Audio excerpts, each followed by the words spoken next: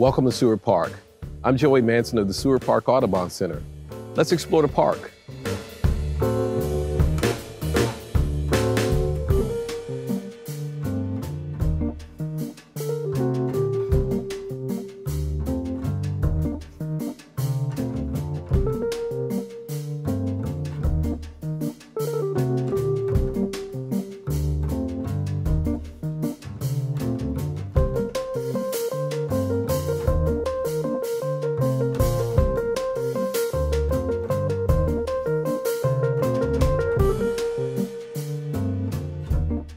Originally home to the Puget Sound Salish, the indigenous people who lived on Lake Washington referred to the lake as Hachu and called themselves the Lake People.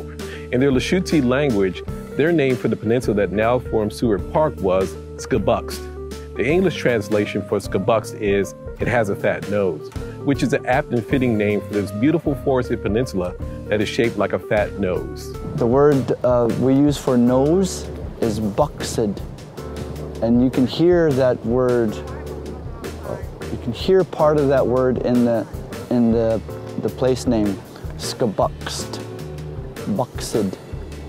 So that explains, kind of gives you an idea of how Lushootseed, in Lushootseed, our ancestors, when they used place names, would typically use words that described the landform. Seward Park is really a gem in the Seattle Park system. It is a really important and robust tract of old-growth forest. It's one of only 2 remaining old-growth forests here in the city of Seattle. It's a remnant of the forest that cloaked almost all of the landscape of Seattle prior to European settlement. And it is a place where you can come and experience old-growth trees. These are the oldest living organisms in the city of Seattle. We not only value Seward Park for those textbook values that we think about when it comes to forests, like carbon sequestration or wildlife habitat. Like, I think we might be just like a quarter mile away from a coyote den. It is important for people's and mental health and just overall well-being that a place like this exists. When you plant a tree by itself, it grows quick, but it also dies fast. And if you plant a tree in a community of others, it grows slow, but it lives much longer. And I find that to be very true for our young people, the needs that they have. To be surrounded by a diverse community that sees them as possible, that pours into them as possible, and makes sure that all their needs are met. We can learn that from Seward Park. We can learn that in a way that allows us to live it out, so all of our young people and community are seen as possibilities to be developed and not problems to be solved. I also love nature. I was always into nature. I was always into bugs, just being outside with the trees. Just being out here with all the trees is just amazing, and it's an amazing experience, and don't ever forget it. Most of my work is very much anchored in the park. Originally, I started to be very inspired by the trees that grow there. My interest in the trees themselves and the way that the light travels across the outside rooms of the forest has now started to deepen into a deeper understanding of the mycorrhizal networks within the soil. You know, we're learning more and more that the symbiotic relationship between fungi and trees and flora on the planet is really essential to the health of a forest. Since gaining official park status in 1911, Seward Park has been a haven for nature, beauty, and spiritual renewal in the midst of a booming metropolis. Yet this beautiful, rare, old-growth forest in the city is experiencing the impacts of human activity and climate change. Dominant plant species are dying, and ecological relationships are fraying. These losses can present an opportunity. Their study, comprehension, and the possible discovery of remedies will benefit not only this park, Seattle's crown jewel, but regional forests as well. Something was wrong with the sword ferns, and I could not figure it out. It was just that there was a sense that something had gone wrong. So I came back, I think, every day that week, and finally could describe what it was that I was seeing, which was that it looked as if the ferns had become to look like they do after a snowfall, where they're crushed. The ferns were up to my waist, all the way around here. And you can see some of the survivors here and here. But for years, it was dead.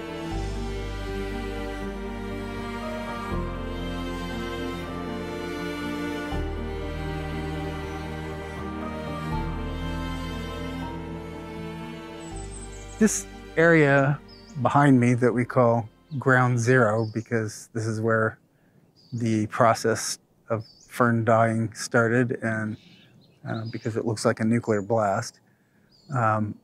This entire area was solid with sword ferns. Behind me here you can see nice lush sword ferns that are like pretty solid uniform sword ferns. This is what ground zero used to look like.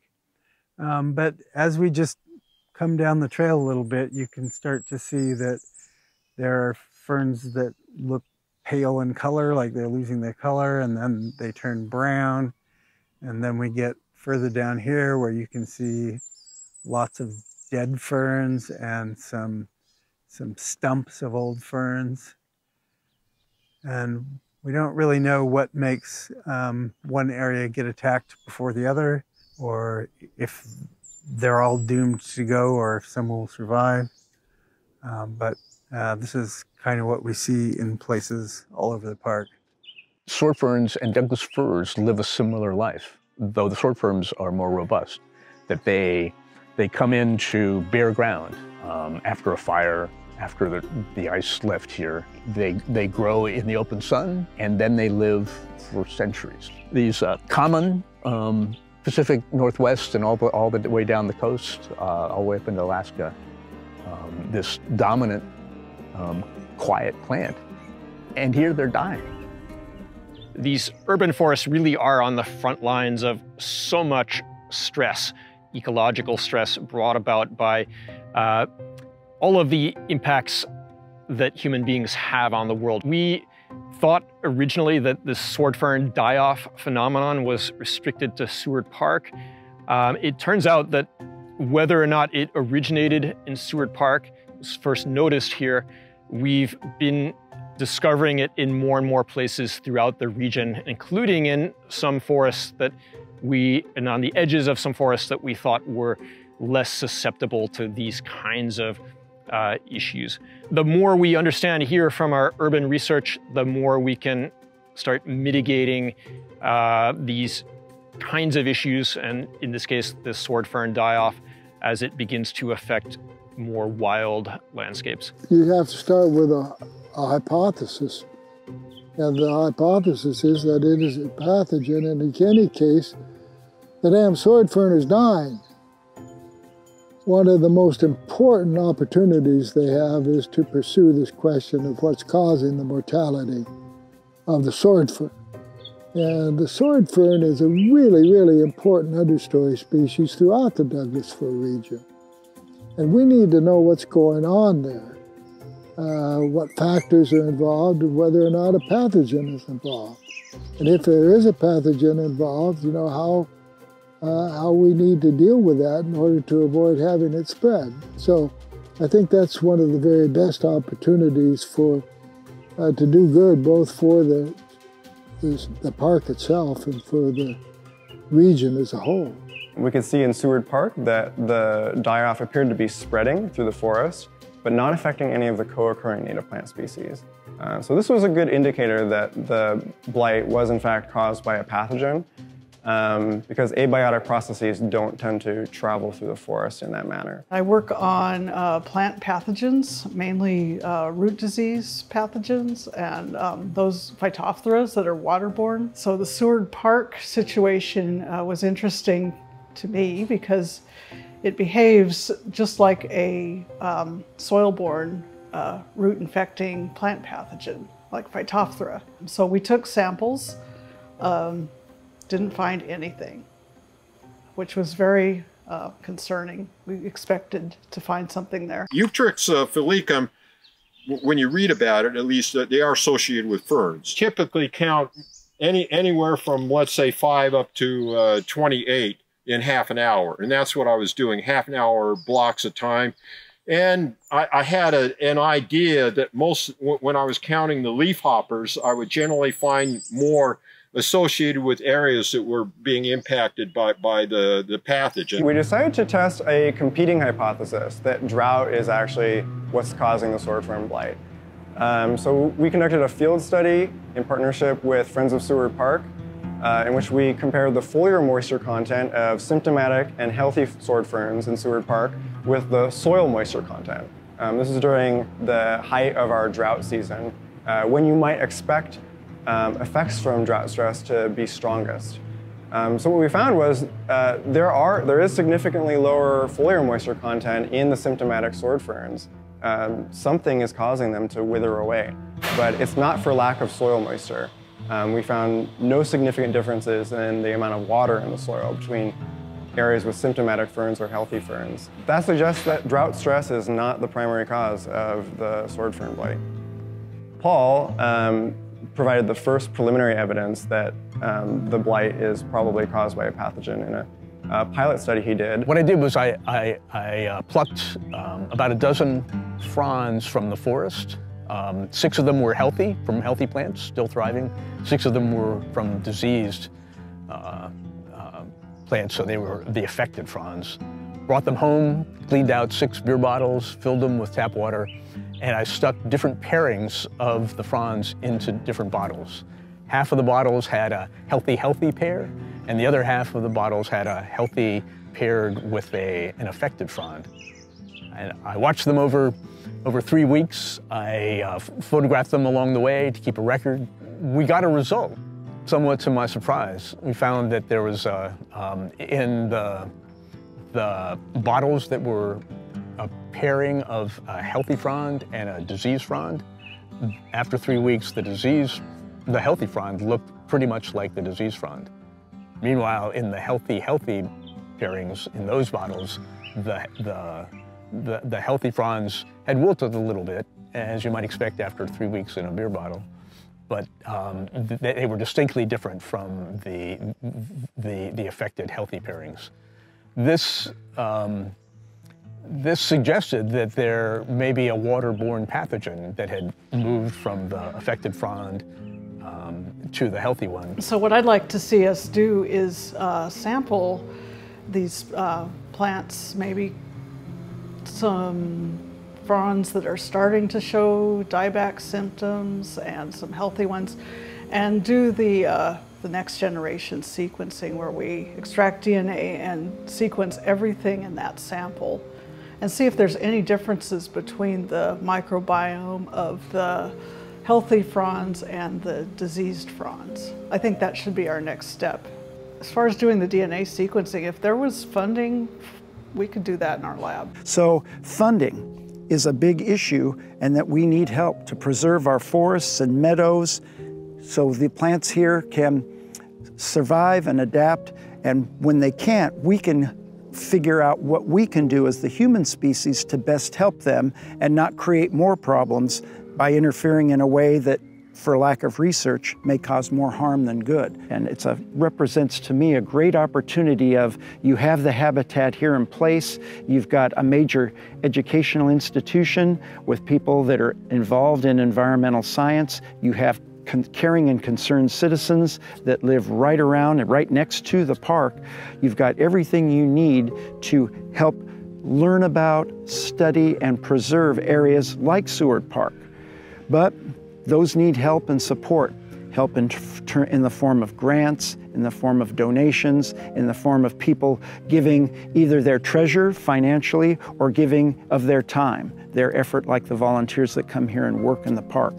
If we can get people on board with their time and treasure to help, Seward Park represents the ideal ground of habitat to help increase our knowledge, learn about what our habitat needs to thrive and survive, and then extrapolate that to all of our green areas in the Seattle regions. It's a great opportunity, and I'm excited to be a part of taking advantage of it. I just love Seward Park. It's great, close to your neighborhood. There's plenty of trails, plenty of people. You get to meet all types of people, plus I get to walk with my group of firefighters here. It's just a wonderful place to be. Seward Park rocks! I love Seward Park. I call it my backyard. I come with my friends, with my family to walk throughout the year. I'd love to see the health of the forest researched. I think like one of the things I want to take away from, this study is that of how much we have to take care of this earth, and we take care of where we are and take care of where we are because it has so much to do with who we are. And the sword fern is one of those that I think has been here for so long and is so bountiful and plentiful that we kind of take it for granted. It's overlooked and is often stepped over or walked upon without even regarding it or acknowledging it. There's a message being conveyed by Mother Nature that something is wrong and out of balance. We've got to do something soon. And one of the biggest epiphanies I've had while on this project is that this is really necessary work and that there's not enough funding. But I think that it's important to know that if something's happening here, it's likely going to happen in other places. No nature, no us. Nature provides clean air and therapy for everyone who comes through. So no nature, no us. We need to figure out why the ferns are dying. It's now time to move from beer bottles to beakers and autoclaves. It's time to move from tape measures and smartphones to DNA sequencing and cytometry. It's important to move from enthusiastic weekend volunteers to professional scientists, well-trained in the field and able to bring everything they know and all of their expertise to the problem in a sustained way until it's figured out. That means that we now need serious, sustained funding to support that work.